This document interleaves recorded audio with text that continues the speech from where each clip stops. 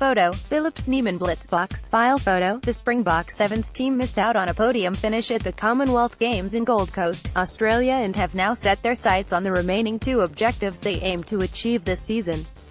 That was the message from Blitzbok coach Neil Powell, after his team suffered 2 defeats in the Robina Stadium on Sunday, first to Fiji, 24-19, in the semi-finals and then to England, 21-14, in the bronze medal playoff.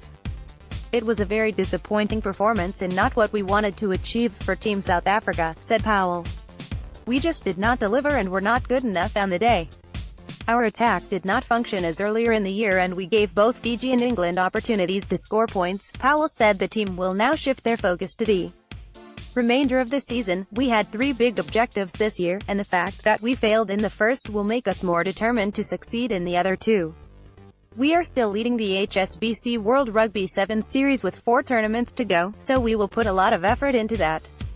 The Rugby World Cup Sevens in July is also another one we targeted to do well, so hard work awaits." Springbok Sevens captain Philip Snyman lamented his team's execution on the final day in Australia. "We played well on the first day, but on Sunday, when it mattered, we did not. There are no excuses for that. We learned some harsh lessons. The match against Fiji could have gone either way, to be honest, but we gave them too much in that first half. Against England, we controlled the first half, only to concede 3 tries and our chance for a medal, which hurts. Against Fiji in the semi-finals, 3 mistakes in the first half saw the current Olympic champions race away to a 12-0 lead at the break.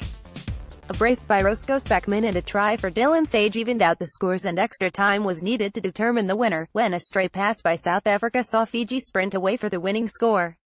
In the final match of the tournament, against England, 2 well-worked efforts by Bronco du Preez and Ruan Nel had the Blitzboks in control at the break.